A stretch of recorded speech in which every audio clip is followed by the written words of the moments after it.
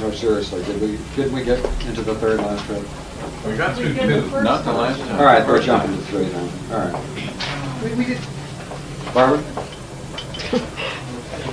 Didn't we do 3 the week before? Yeah. Yes, Yeah. that's right. Now we go to 4. Right. No, no. Thank you, Barbara. Just for that, you can start reading. We The did second time, one. my memory may have been very faulty on that issue.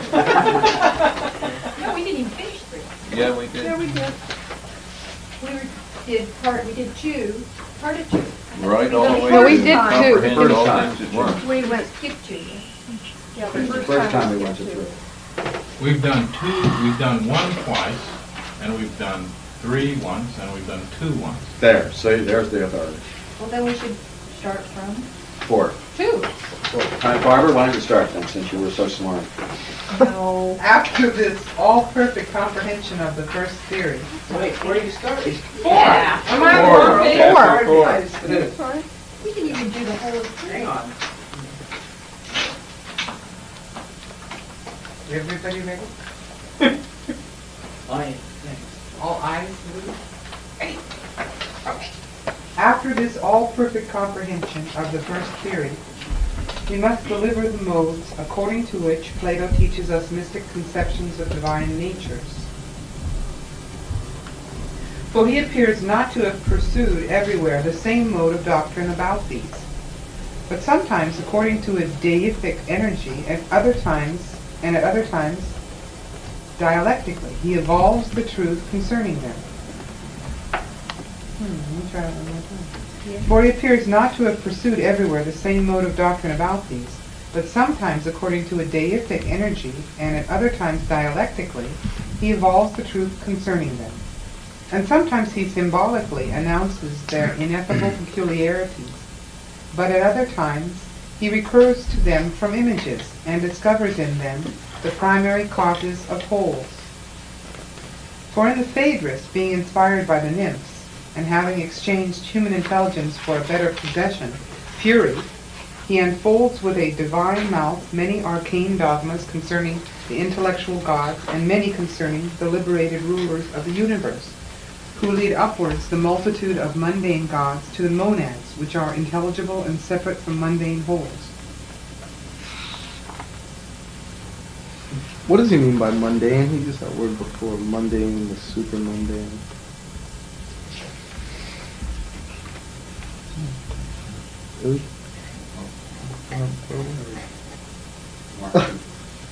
Encourage her.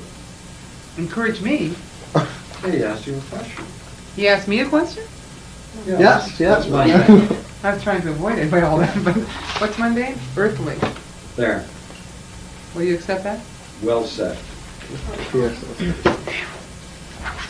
Close. Okay.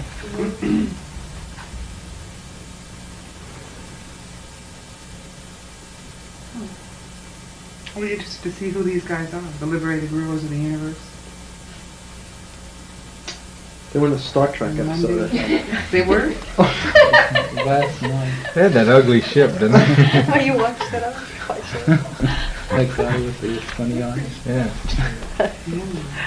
I like his pet dog. So I want to try that sentence before. Yes.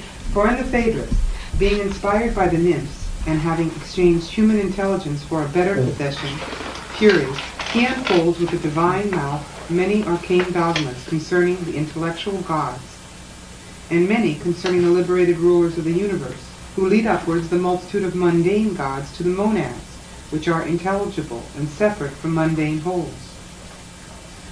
But relating still more about those gods who are allotted the world, he celebrates their intellections and mundane fabrications, their unpolluted providence and government of souls, and whatever else Socrates delivers entheastically, or according to a divinely inspired energy in that dialogue. In that dialogue, as he clearly asserts, ascribing at the same time this fury to the deities of the place. But in the Sophista, dialectically contending about being and the separate hypostases of the one from beings, and doubting against those more ancient than himself, He shows how all beings are suspended from their cause, and the first being, from their cause and the first being. But that being itself participates of the unity which is exempt from the whole of things. That it is a passive one, but not the one itself, being subject to and united to the one, but not being that which is primarily one.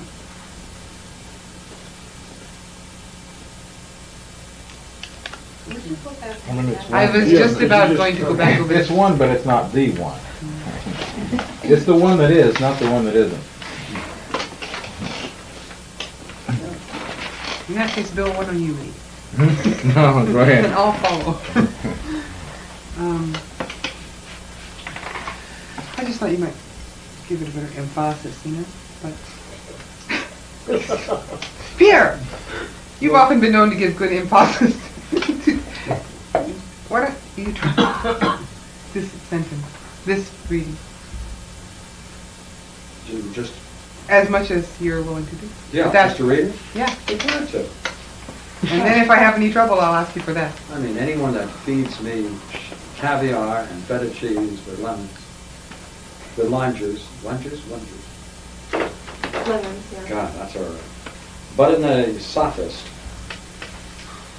dialectically contending about being and the separate hypostases of the one from beings, and doubting against those more ancient than himself, he shows how all beings are suspended from their cause and the first being, but that being itself participates of the unity which is exempt from the whole of things, that it is a passive one, but not the one itself, being subject to and united to the one, but not being that which is primarily one.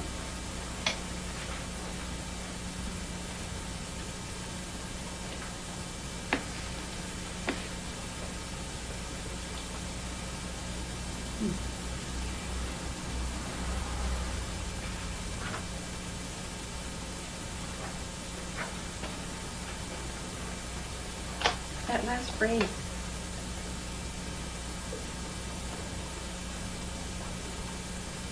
Where's that? What one are they talking about? But not being that which is primarily one. It's not that one. The king and queen of heaven. It's the one being in the second hypothesis. Right.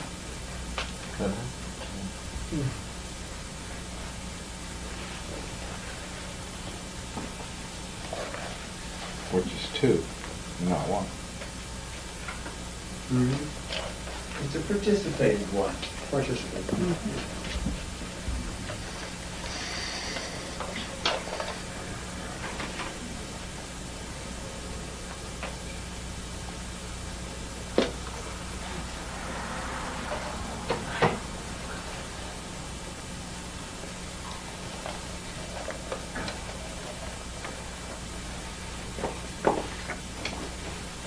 Does anyone have any questions? Is the coffee ready?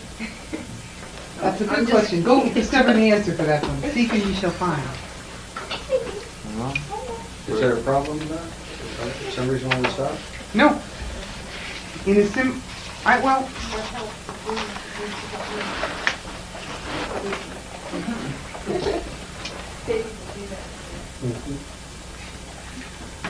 There's a one from beings. Right? And he shows how all beings are suspended from their cause. So there's the cause of that one which includes beings. And in that class of beings, there's the first being. But that being itself participates of the unity which is exempt from the whole of things. It's not the one itself. It's subject to and united to the one, but not being that which is primarily one. It's subject to and united to the one. Therefore, it participates in the one. Yeah, three but it's times. passing. But it's not being that which is primarily one. It's not a pure one. It's basically all being itself, and then the one. All beings In the class of all beings there is being, by the way.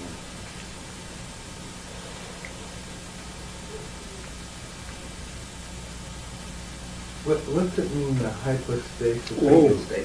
One from being. No, whoa. I don't understand. Hypostasis is you can take that to be a hypothesis at this moment. So it's a principle upon which you stand.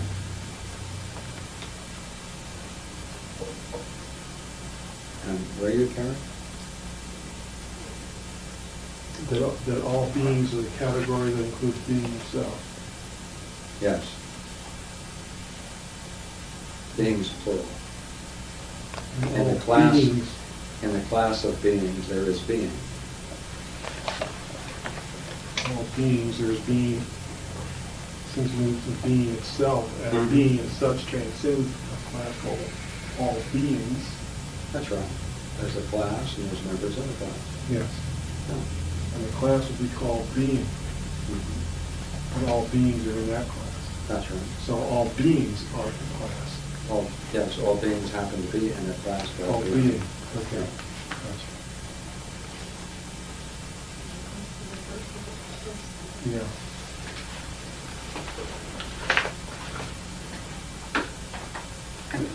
Straight now. In a similar manner, too, in the Parmenides,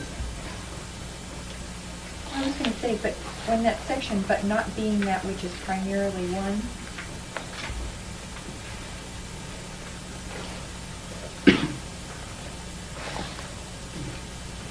I get, you can read that, or I started reading that it's,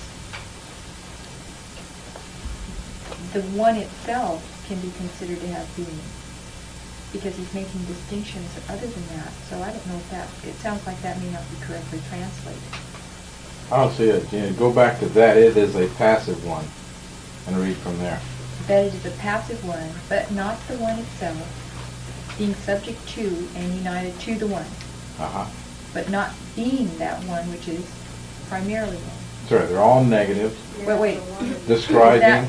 But am I emphasizing that statement correctly? But not being that which is Well, don't primarily. make the B into capital B. Okay, now that's what I'm wondering how to say that. Well, Yeah, that's not a don't make it noun. capital B. Yeah, it's not a noun, being. So it's not the primary one. Right. If I eliminate the word being in that. you'd need, but it is not the being which is primarily one, but it's not being itself which is primarily. You need a different structure is what they're telling you, for it to be being itself. It doesn't function as being itself in this clause. That's a verb, which that it is a passive, that it's being subject to. It's a participle, in the same way as being subject to. Seeing being subject to and being united, and not being. Those are all in a chain. See that, Gina? I don't have any problem up until that comma. I'm just wondering how you emphasize where the being goes in that one sentence. And if it goes one way, then I can see it going to the one itself. If you emphasize it differently, then it can go to the passive one. I mean, it. But you do see that's not being itself, but that is a participle, or you don't see that? No, that's what I was seeing. I didn't understand how you talk about that being in that sentence. Okay, do you see that you'd need a verb there, a different kind of a It structure? wouldn't work that way. For it to be being itself? See that, I don't know, this may not help. Can I just try one Sure. thing? Look at the sentence where it says, but that being itself participates. See that? It's 3 lines above it. That. But that being itself participates. See it? 1, 2, 3, 4 lines above where you are. But that being Itself participates. See that you have a being participates. It's functioning as a subject. Okay. Okay? But you don't have that structure here. You don't have Can't be a noun.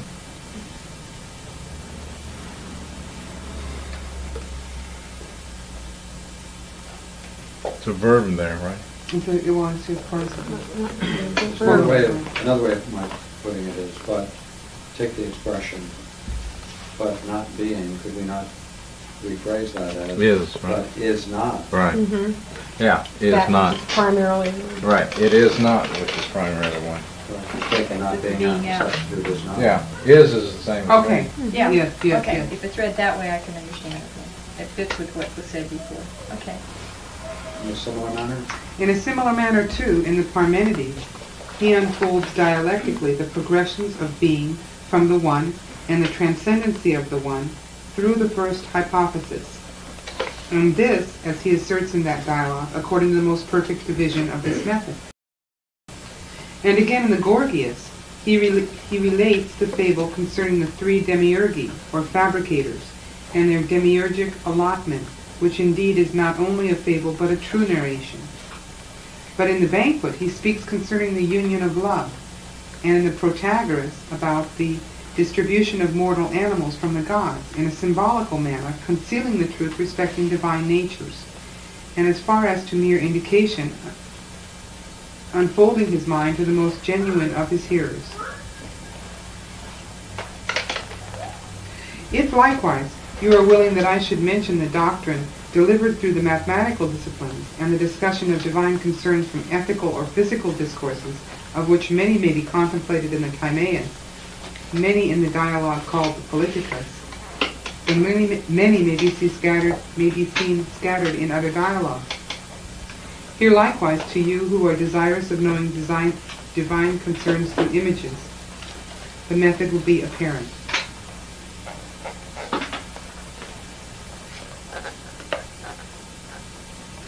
For all these shadow forth the power of things divine.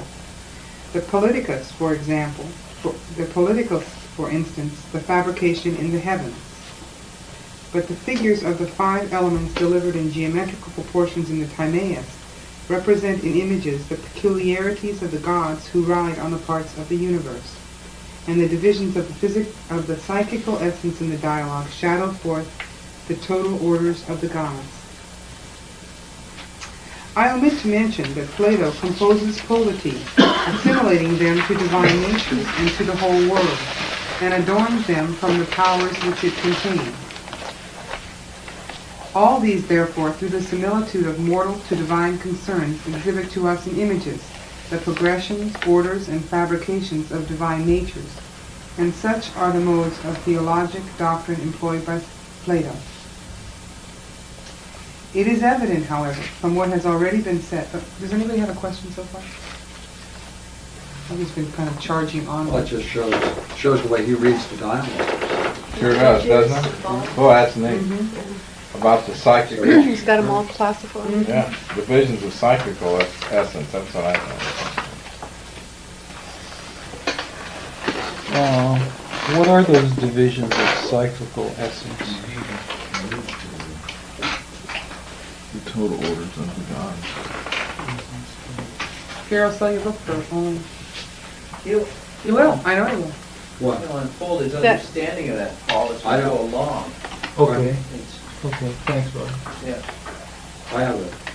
You addressing it to him? Oh, only he was saying. Glad to hear. Glad you asked, because I heard someone volunteer All right. to my right. I don't know whether you guys heard it. I didn't hear anything. Can Just repeat it. The point you just made.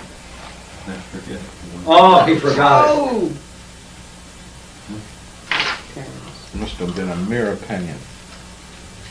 You mean the innovation? Bill was making the point that he enjoyed seeing the psychical essence in that dialogue shadow forth the total order of the gods, and you responded by saying, okay. When Paul asked in response to that, for some kind of clarification of that, you offered one. Remember? I thought Yeah, I thought. I was saying, this is not the time connected for that. Oh, then you're making the same, broadening the point, that point's clarified further in the text, so we both agree. They're not mentioned, he doesn't mention these, so we can't speculate about Yeah, it's a promise. it. Yeah. Yeah, so it's a claim. So I So, like the focus we'll- getting up. I could. We'll call that PC. Paul's speculative. Right. Paul's claim. Fair? Claim? Yeah, for a train ticket for a later. Oh, okay, that kind of claim. Yeah. Okay. Stub. Plane ticket. Oh, I see. You claim all Stake your references to claim. Timaeus.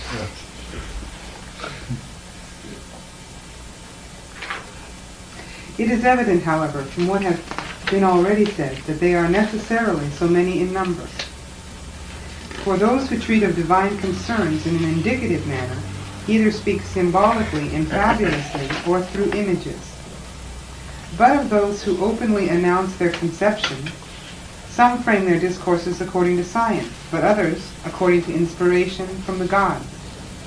And he who desires to signify divine concerns through symbols is Orphic, and in short, accords with those who write fables concerning the gods. But he who does this through images is Pythagorean, for the mathematical disciplines were invented by the Pythagoreans in order to a reminiscence of divine concerns, at which, through these as images, they endeavor to arrive.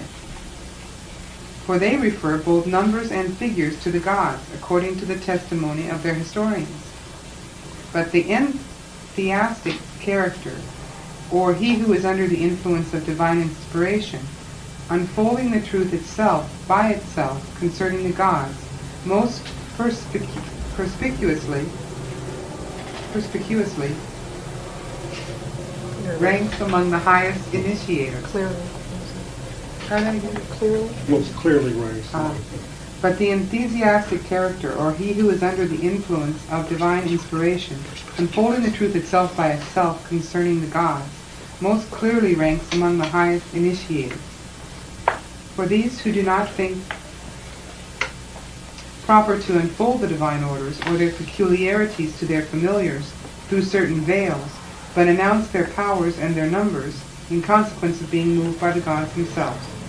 For these do not think proper to unfold the divine orders or their peculiarities to their familiars through certain veils, but announce their powers and their numbers in consequence of being moved by the gods themselves.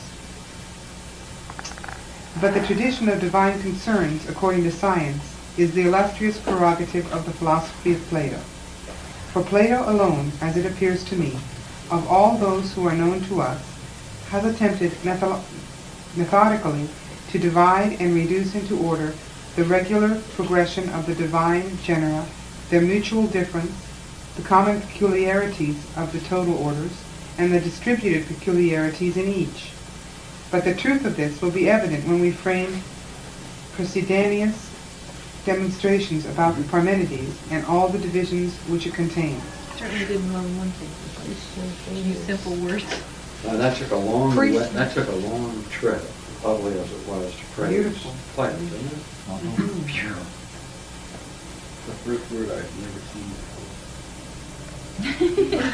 I know, Precedenious. The next time you're at a party, drop it. Precedent. That's the one I can't. Precedenious. Yeah, I don't know what it means. Like precedence? Precedenious? Yeah, precedence. Yeah, that. You have to have an OED. The next time you That's just frame your- a Procedaneous I demonstration, wonder what this well, looks like in Greek. Make sure you're infused in enthusiasm. It's just your Enthusiasm. Yeah, enthusiasm what was coming that through. enthusiasm? Yeah. With a little deity in it. Your enthusiasm. Or ecstasis, it's interesting.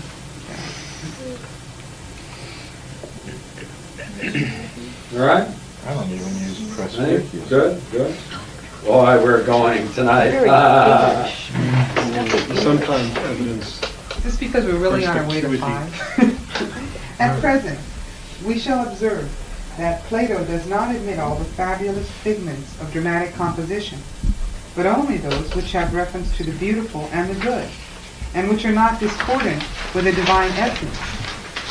For that mythological mode which indicates divine concerns through conjecture is ancient, concealing truth under a multitude of veils and proceeding in a manner similar to nature, which extends sensible figments of intelligibles, material of immaterial, partible of impartible natures and images and things which have a false being, of things perfectly true. But Plato rejects the more tragical mode of mythologizing of the ancient poets. Mythologizing, thank you, of the ancient poets, who thought proper to establish an arcane theology respecting the gods, and on this account devised wanderings, sections, battles, lacerations, rapes, and adulteries of the gods, and many other such symbols of the truth about divine natures which this theology conceals. This mode he rejects, and asserts that it is in every respect most foreign from erudition. But he considers those mythological discourses about the gods as more persuasive and more adapted to truth and the philosophic habit, which assert that a divine nature is the cause of all good but of no evil, and that it is void of all mutation, ever preserving its own order immutable, and comprehending in itself the fountain of truth, but never becoming the cause of any deception to others. For such types of theology, Socrates delivers in the Republic. Yep. Sure does. All the fables, therefore, of Plato, guarding the truth in concealment, have not even their externally apparent apparatus discordant with our undisciplined and unperverted anticipation respecting the gods. One more time. All the fables, therefore, of Plato, guarding the truth in concealment, have not even their externally apparent apparatus discordant with our undisciplined and unperverted anticipation. This is really a nice idea. I just can't read. You know, it is.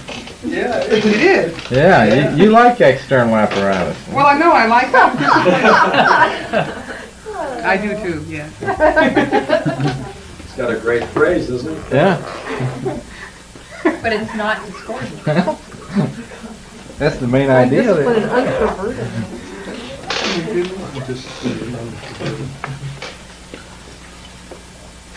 One hell of a sentence, I'll tell you. All the fables, therefore, of Plato, guarding the truth in concealment, have not even their externally apparent apparatus discordant with our undisciplined and unperverted anticipation respecting the gods. Even the veil What a is comparison. Spontaneous and pure. or Their something. modes are fun end. appropriate. even the veil itself is not discordant. Right. Right. For those who have tendency Compared to think what in we terms do, of it's fables, undisciplined and unperverted. I think it's undisciplined and unperverted. That doesn't go with unperverted. Not Yes, disciplined one thinks that Unperverted. one has no discipline, he may be perverted. But they bring with them an image of the mundane composition, in which both the apparent beauty is worthy of divinity, and a beauty more divine than this is established in the unapparent lives and powers of the gods. Why did you say that in the first place? This, therefore, is what. But they bring with them an image of the mundane composition, in which both the apparent beauty is worthy of divinity, and a beauty more divine than this is established in the unapparent lives and powers of the gods.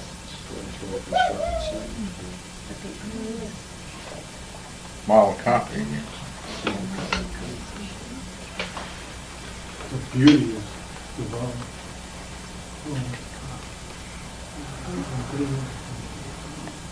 This, therefore, is one of the mythological modes respecting divine concerns, from which the apparently unlawful, irrational, and inordinate passes into order and bound, and regards as a scope the composition of the beautiful and the good. Beautiful and good.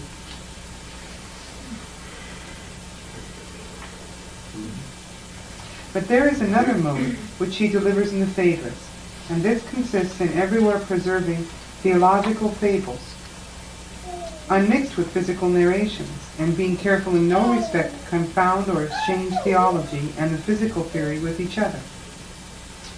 For as a divine essence is separate from the whole of nature, in like manner it is perfectly proper that discourses respecting the gods should be pure from the physical disquisitions. For a mixture of this kind, says he, is, says he, laborious, and to make physical passions the end of mythological conjecture is the employment of no very good man. Such, for instance, as considering through his pretended wisdom chimera, gorgon, and things of a similar kind, as the same with physical figments.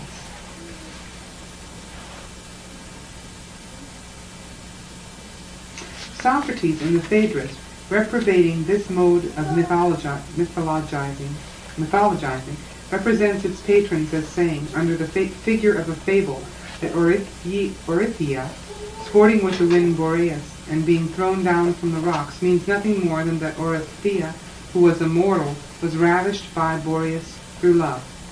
For it appears to me that fabulous narrations about the gods should always have their concealed meaning more venerable than the apparent, so that if certain persons introduce to us physical hypotheses of Platonic fables, and such as are conversant with sublunary affairs, we must say that they are entirely wander from the intention of the philosophers, and that those hypotheses alone are interpreters of the truth contained in these fables, which have for their scope a divine, immaterial, and separate hypostasis, and which, looking to this, make the compositions and analyses of fables adapted to our inherent anticipations of divine concerns. Wow.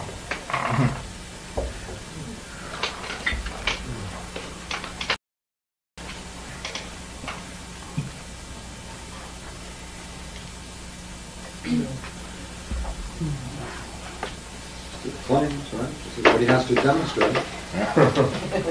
This is what he's laying out. He's going to be doing it for a couple of more chapters.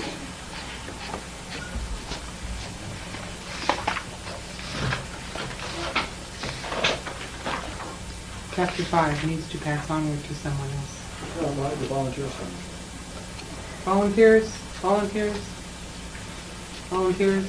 You're going to do it? Who's going to do it? Carol's going to do it? She's nodding, she's nodding. Did someone else volunteer I didn't see? No, Robert said he volunteered. He did? I heard it from here. I heard it too. Who did? Yeah. Rhonda.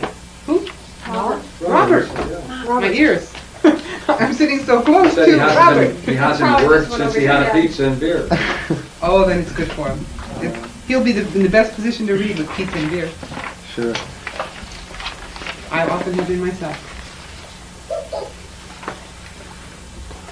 As we have therefore enumerated all these modes of the Platonic theology, and have shown what compositions and analysis of fables are adapted to the truth respecting the gods, let us consider, in the next place, whence and from what dialogues principally we think the dogmas of Plato concerning the gods may be collected, and by a speculation of what types or forms we may be able to distinguish his genuine writings from those spurious compositions which are ascribed to him. The truth then concerning the gods pervades, as I may say, through all the Platonic dialogues, and in all of them conceptions of the first philosophy, venerable, clear, and supernatural, are disseminated in some indeed more obscurely, but in others more conspicuously. Conceptions which excite those that are in any respect able to participate of them, to the immaterial and separate essence of the gods. And as in each part of the universe, and in nature herself, the demiurges of all that the world contains established resemblances of the unknown hyparxis of the gods, that all things might be converted to a divine nature through their alliance with it. In like manner, I am of opinion that the divine intellect of Plato weaves conceptions about the gods in all his writings, and leaves nothing deprived of the mention of divinity, that from the whole of them a reminiscence of wholes may be obtained. Genuine lover of divine concerns. Wow. If, however, it be requisite to lay before the reader those dialogues out of many, which principally unfold to us the mystic discipline about the gods, I should not err in ranking among this number the Phaedo and Phaedrus, the Banquet and the Philebus, and together with these the Sophist and Politicus, the Critolus and the Timaeus. For all these are full through the whole of themselves, as I may say, of the divine science of Plato. But I should place in the second rank after these the fable in the Gorgias, and that in the Protagoras, likewise the assertion about the providence of the gods and the laws, and such things as are delivered about the fates, or the mother of the fates, or the circulations of the universe in the 10th book of the Republic. Again, you may, if you please, place in the third rank of those epistles, though which we may be able to arrive at the science about divine natures. For in these mention is made of the three kings, and very many other divine dogmas worthy the Platonic theory are delivered. Worthy of it? It is necessary, therefore, looking to these, to explore in these each order of the gods. Thus from the Philebus we may receive the science respecting the one good, and the two first principles of things, together with the triad which is unfolded into light from these. For you will find all these distinctly delivered to us by Plato in the Dialogue. But from the Timaeus you may obtain the theory about intelligibles, a divine narration about the demiurgic monad, and the most full truth about the mundane gods. But from the Phaedrus you may acquire a scientific knowledge of all the intelligible and intellectual genera, and of the liberated orders of gods, which are proximately established above the celestial circulations. From the Politicus you may obtain the theory of the fabrication in the heavens, of the uneven periods of the universe, and of the intellectual causes of those periods. But from the Sophist, the whole sublunary generation, and the peculiarity of the gods who are allotted the sublunary region, and preside over its generations and corruptions. But with respect to each of the gods, we may obtain many conceptions adapted to sacred concerns from the banquet, many from the Cratylus, and many from the Phaedo. For in each of these dialogues, more or less mention is made of divine names, from which it is easy for those who are exercised in divine concerns to discover by a reasoning process the peculiarities of each. It is necessary, however, to evince that each of the dogmas accords with Platonic principles and the mystic traditions of the theologists. For all the Grecian theology is the progeny of the mystic tradition of Orpheus. Pythagoras, first of all, learning from Aglaophimus the orgies of the gods, but Plato in the second place, receiving an all-perfect science of the divinities from the Pythagorean and Orphic writings. For in the Philebus, referring the theory about the two species of principles, bound in infinity, to the Pythagoreans, he calls them men dwelling with the gods, and truly blessed. Philolaus, therefore, the Pythagorean, has left us in writing many admirable conceptions about these principles, celebrating their common progression into beings and their separate fabrication of things. But in the Timaeus, Plato, endeavoring to teach us about the sublunary gods and their order, flies to theologists, calls them the sons of the gods, and makes them the fathers of the truth about those divinities. And lastly, he delivers the orders of the sublunary gods proceeding from wholes, according to the progression delivered by them of the intellectual kings. Again in the Cratylus, he follows the tradition of theologists respecting the order of the divine processions, but in the Gorgias he adopts the Homeric dogma respecting the triadic hypostasis of the demiurge, and in short he everywhere discourses concerning the gods agreeably to the principles of theologists, rejecting indeed the tragical part of the mythological fiction, but establishing first hypotheses in common with the authors of fables.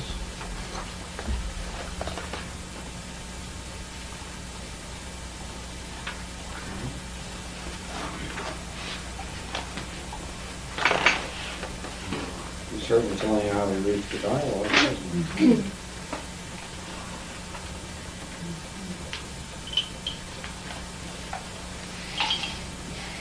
Still outlining him, right? Still outlining him.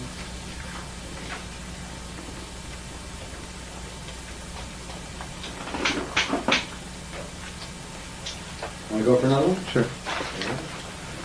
Perhaps, however, someone may here object to us that we do not in a proper manner exhibit the everywhere dispersed theology of Plato, and that we endeavor to heap together different particulars from different dialogues, as if we were studious of collecting together many things into one mixture, instead of deriving them all from one and the same fountain. For if this were the case, we might refer different dogmas to different treatises of Plato. But we shall by no means have a Presidaneous doctrine concerning the gods. Did anyone say what that meant? Clear, wasn't it? Well, that was No, that was perspicuity. Yeah, Well, this is that clear, was too. perspicuous. Yeah, let's use Sounds like it should be Presidaneous. proceeding in some way. Or presumption. Or like Precedent. bursting forth clearly. Oh, just sort of like that? Yeah, I get that feeling. Precedent? Having a presumption. That's what it sounds like. That's precedent. Did you put your dictionary away for the last press? It's so obvious. Burst forth clearly, but Anyone want to lay odds of whether it's in the dictionary or not? Yeah, I You need looked the up O- one of these and I couldn't You need find the it. OED. Yeah. English Oh, the dictionary. Oxford, yeah. Contact. I wouldn't buy Standard American.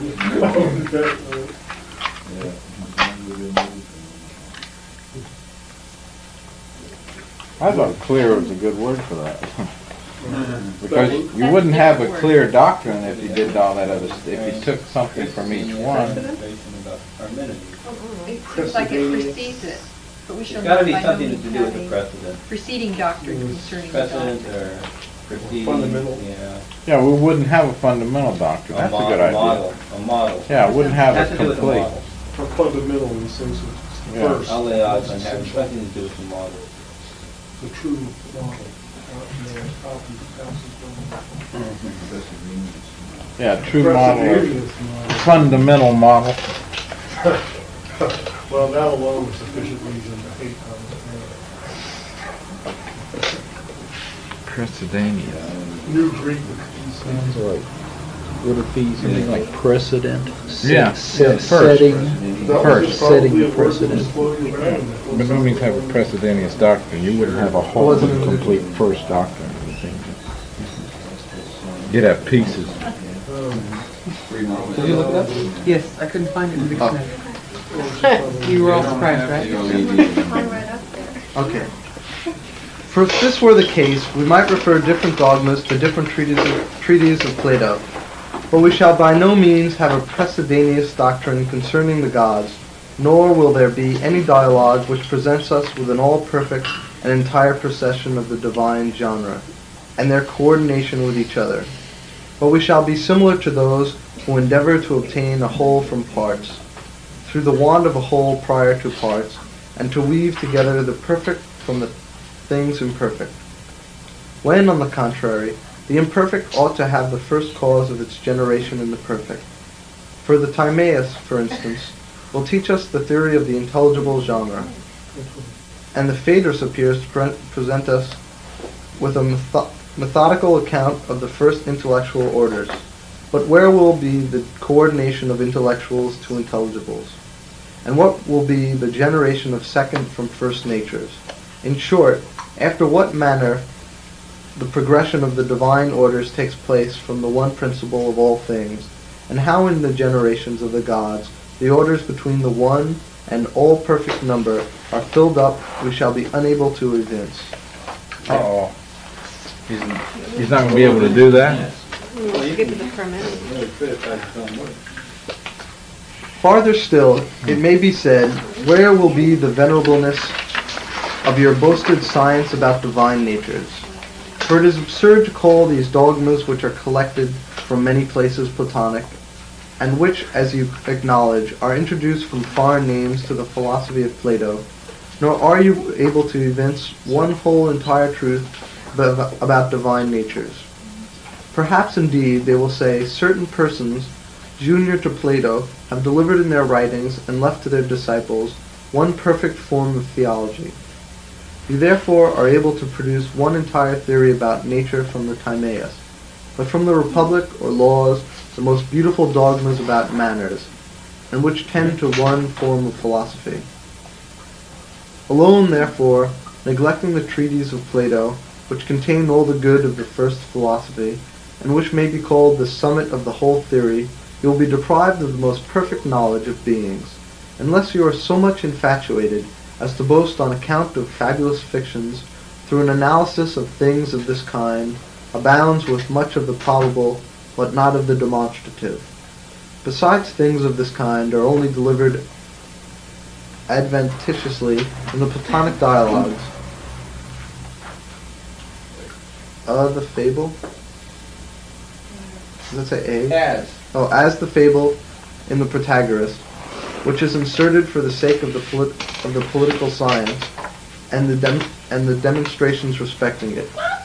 In like manner, the fable in the Republic is inserted for the sake of justice, but in the Gorgias for the sake of temperance. For Plato combines fabulous narrations with investigations of ethical dogmas, not for the sake of the fables, but for the sake of the leading design, that we may not only exercise the intellectual part of the soul through contending reasons, but that the divine part of the soul may more perfectly receive the knowledge of beings through its sympathy with the more mystic concerns. For from other discourses we appear similar to those who are compelled to the reception of truth, but from fables we suffer in an ineffable manner, and call forth over unperverted conceptions, venerating the mystic information which they contain. Hence, as it appears to me, Timaeus, with great propriety, thinks it fit that we should produce the divine genre, following the as the sons of gods, and subscribe to their always generating secondary natures from such as are first, though they should speak without demonstration. For this kind of discourse is not demonstrative, but ecclesiastic, and was invented by the ancients, not through necessity, but for the sake of persuasion, not regarding mere discipline, but sympathy with things themselves.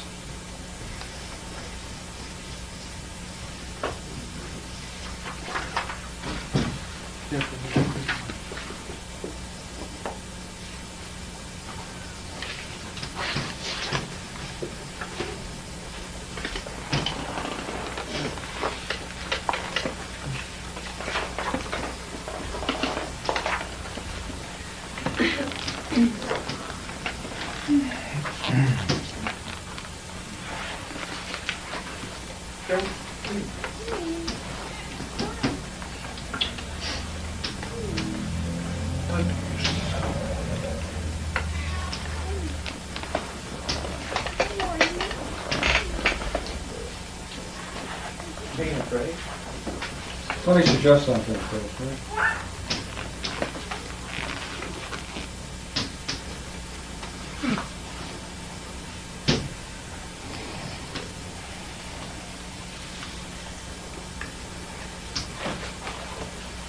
Would you agree we can go through this now and we can collect his views on each one of these dialogues, as well as others, and on the epistles? Can we not?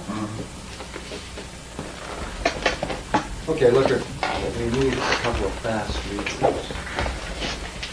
Why don't we ask people to be responsible for at least one of these dialogues, so that they can view it in terms of what Proclus is saying, whether they can see that particular dialogue in the scope with which Proclus presents.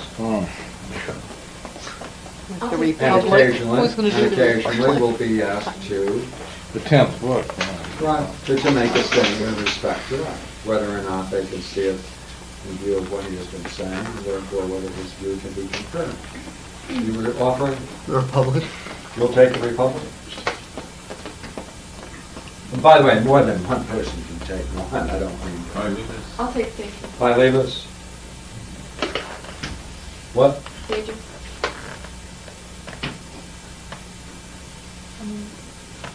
Who? You, right.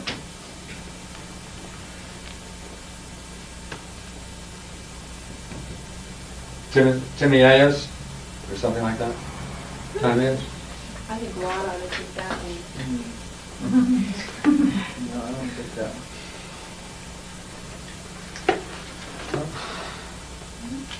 Cratylus? Come on, we even did that. Is banquet synonymous with symposium? Yes. That's yours. Good, good. Jack, good. Thank you. Ron, which one's yours? Choose me? Yeah. Fatal. Fatal. I got the. You got it. Carol, which one's yours? Which one are you taking? Statesman. I like that spirit. You can do it. Cratylus? Oh, I can do any of them I want. The man. Ron, why don't you take the sophist? Good idea. I mean, Good idea. Put him down. I mean, it doesn't quite make Give it sense to to there. I don't know, is he right on that one? He has a very interesting view of the sophist. I mean, Yeah. he doesn't focus on the sophistical element in the sophist. He goes to that He's one pulling spot. out a That's right. a consistent theology that's consistent with Yeah. how he understands all of Plato from it. Yeah, that's true. Yeah, that's what I was wondering. I mean, That that's what- abstraction I can't argue. Yeah. I want to try it? I'll follow through. Yeah. Sarah? Cratylus hasn't been taken yet. You're on. Kimberly? Which dialogue do you favor? Parmenides.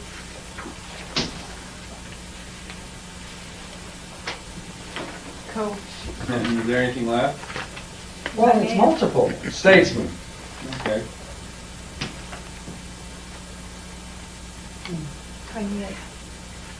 Timaeus. Timaeus. Who's got it? You do. Bruce. I already have them. Oh. Theotetus is up there too. Where's that? Which one did Mark say? The time. Which one? I didn't hear him. Which one did Mark say? That's amazing. The banquet. Oh, friend. Great Which friend. one did you say? I don't know, somebody else seems to know. That's all right. Did you? Yeah. Or was it the Gorgias? The Gorgias. Why don't you take the Gorgias and the Protagoras together? I don't think that's... Being second level. Yeah, they're only second. Kang has to help me out. Kang, which one? Theotetus. Well, he suggests that I should have him one needed to go with All right, then you'll take Gorgias and the Protagoras. among the two. Yeah, we split it. Right? Okay, do it, right? So that you're responsible. Paul, which one did you think you said? Banquet. I might do this. That's somebody else. Oh. Go on, Bill. Thinking, I think they'll probably leave us. Why not? What'd you get, Barb? Because I'm more interested in questions than the others. You can take the Timaeus and Parmenides. No, thank you. Of course, I like the 10th book of the Republic, too. All right, you take it. Okay. I'm not familiar with that. You can do two. Yeah. The whole, Hey, that's a good the one. whole pa-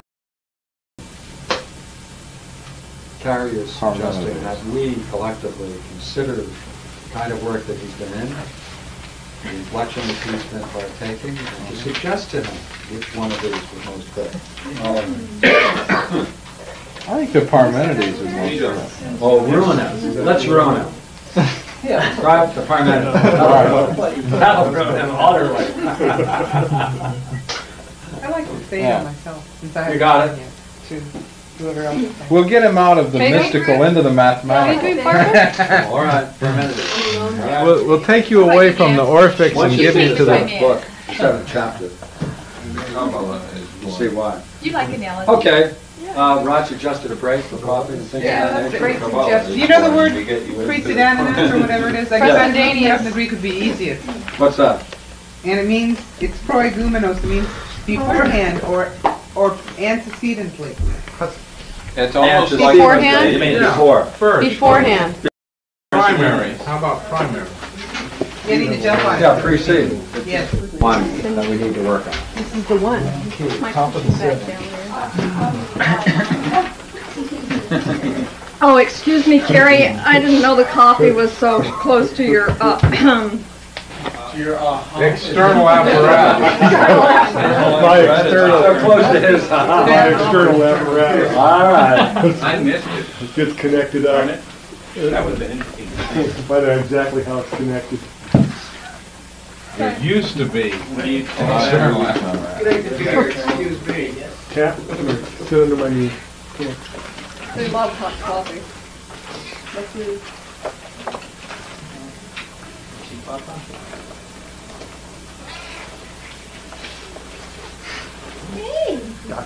Look how she's walking. I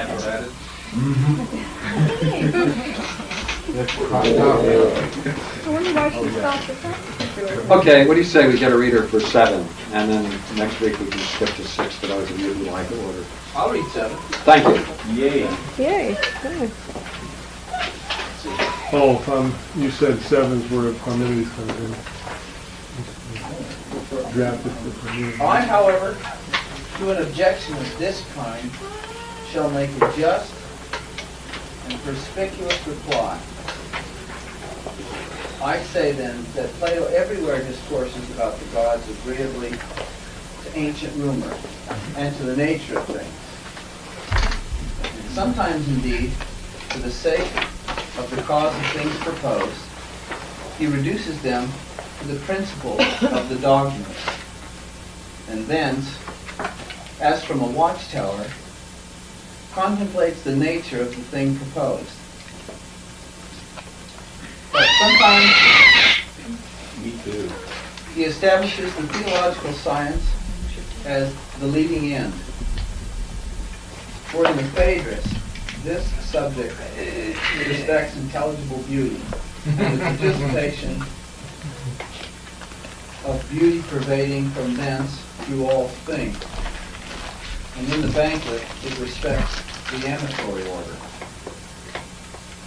But if it be necessary to survey in one Platonic dialogue the all-perfect, whole, and connected, extending as far as the complete number of theology, I shall perhaps assert a paradox, and which will alone be apparent to our familiars. We ought, however, to dare, since we have entered on such like arguments, and affirm against our opponents that the Parmenides and the mystic conceptions it contains will accomplish all you desire. For in this dialogue, all the divine genres proceed in order from the first cause, and evince their mutual connection and dependence on each other. And those which are highest indeed connate with the one, and of a primary nature are allotted a unical, occult, and simple form of hyparxis. But such as are last are multiplied, are distributed into many parts, and are exuberant in number, but inferior in power to such as are of a higher order. And such as are middle, according to a convenient proportion, a more composite than their causes, but more simple than their proper progeny. And in short, all the axioms of theological science appear in perfection in this dialogue, and all the divine orders are exhibited subsisting in connection, so that this is nothing else than the celebrated generation of the gods and the procession of every kind of being from the ineffable and unknown cause of wholes. The Parmenides, therefore, enkindles in the lovers of Plato the whole and perfect light of the theological science. But after this, the before-mentioned dialogues distribute parts of the mystic discipline about the gods, and all of them, as I may say, participate in divine wisdom, and excite our spontaneous conceptions respecting a divine nature. And it is necessary to refer all the parts of this mystic discipline to these dialogues, and these again to the one and all-perfect theory of the Parmenides. For thus, as it appears to me, we shall suspend the more imperfect from the perfect, the parts from the whole, and shall exhibit reasons assimilated to things, of which, according to the Platonic Timaeus, they are interpreters. Such then is our answer to the objection which may be urged against us, and thus we refer the Platonic theory to the Parmenides, just as the Timaeus is acknowledged by all who are in the least degree intelligent to contain the whole science about nature. Well, it's only 2 paragraphs, thank goodness. Wow.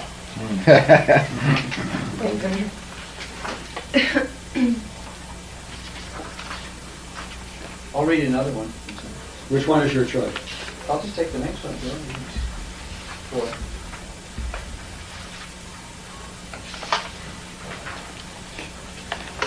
Actually, he picks up. It's got a nice conclusion to the Yeah. Yeah, it is. It is. He's dealt with that first challenge there. That was a good conclusion. You're right. Now it's the second criticism.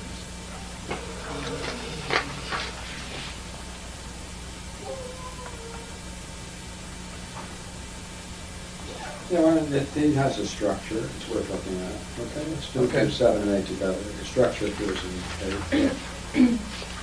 Well, okay. 7 and 8, yeah.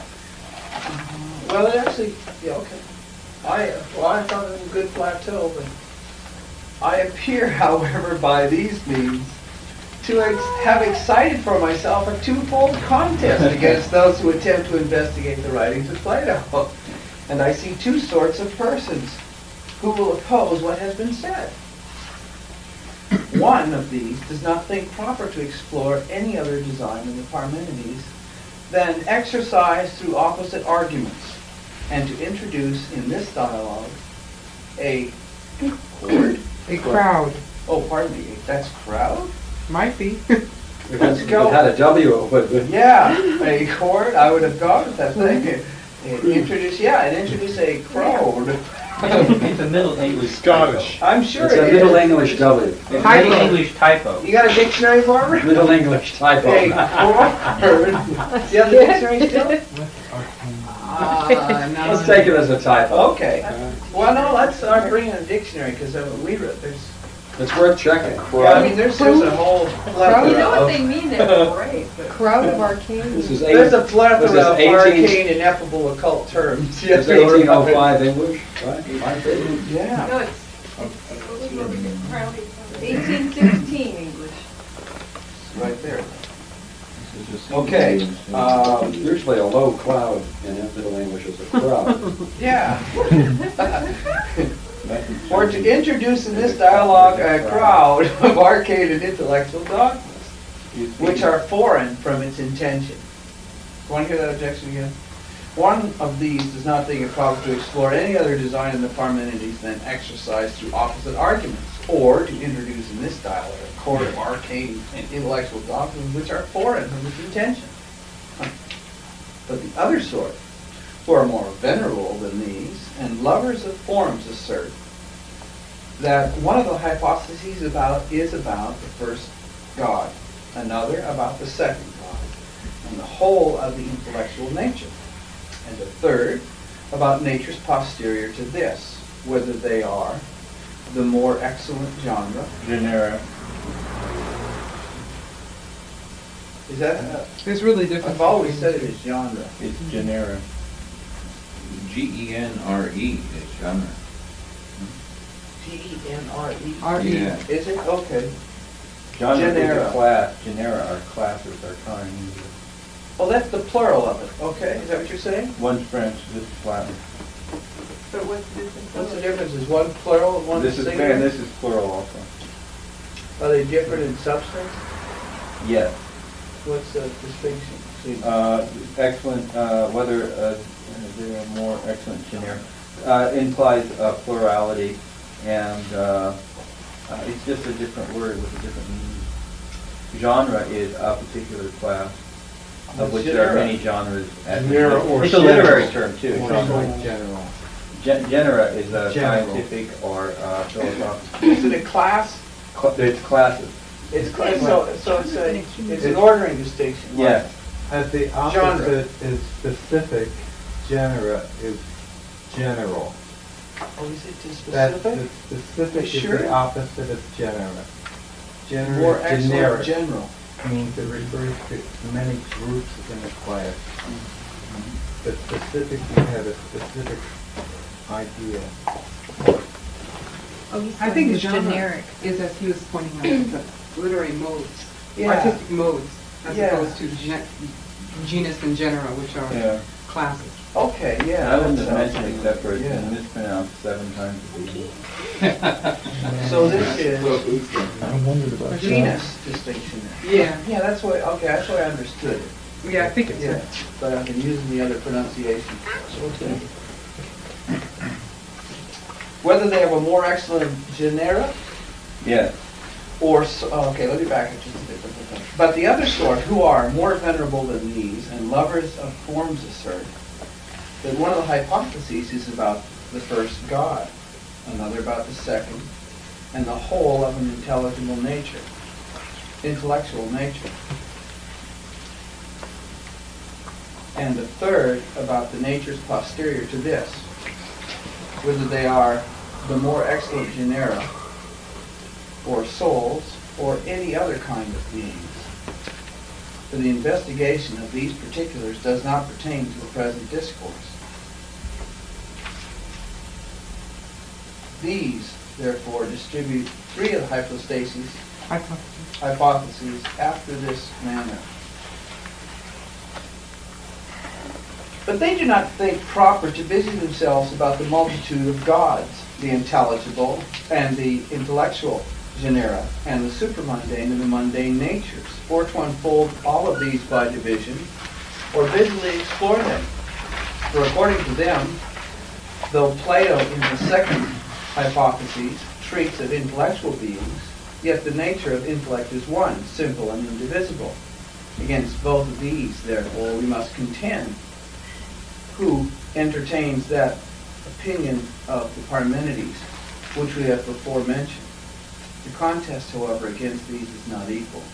But those who make the Parmenides a logical exercise are again attacked by those who embrace the divine mode of interpretation.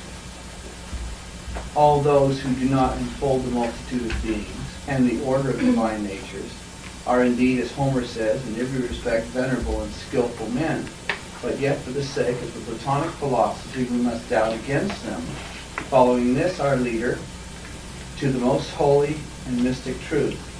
It is proper, likewise, to relate as far as contributes to our purpose what appears to us to be the truth respecting the hypotheses of Parmenides.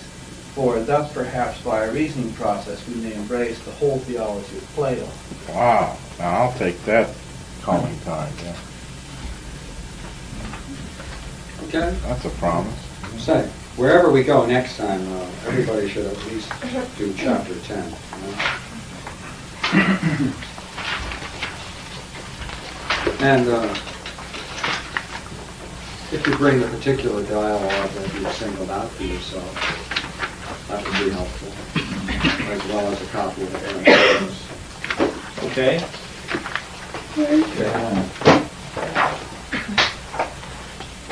And the recording. Yeah, we can do. Just bring the straight complete complete word. Dictionary. Just bring the dictionary. I got an OLD I can bring. English I mean, I have an dictionary. OED I can bring. This is where the An OED. computer over there Please is. explain the all that. Oxford English Dictionary. Check it out. Before we stop.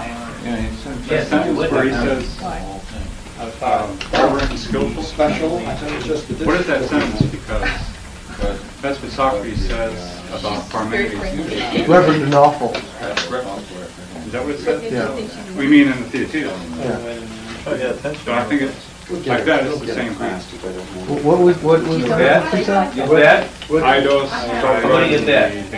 Wow. Don't you say what bet your hair? Reverend and